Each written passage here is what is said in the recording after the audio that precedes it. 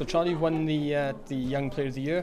What does it feel like to win such an award? Oh, it's amazing. It's really surreal for me to even be here. So to win an award, it's just an honour. Yeah. Has this been an incredible year for yourself? You know, you've come from the youth teams, basically from the under-19s, right up into the senior team now. This must be a dream come true. Oh, it's amazing. This time last year, I would have never. If someone told me I'd have had 5 caps for Wales by now, I'd have been, you're joking.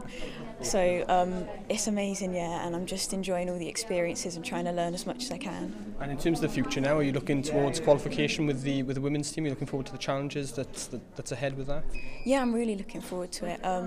Hopefully I'll be involved for as many games as I can and see where I go from there.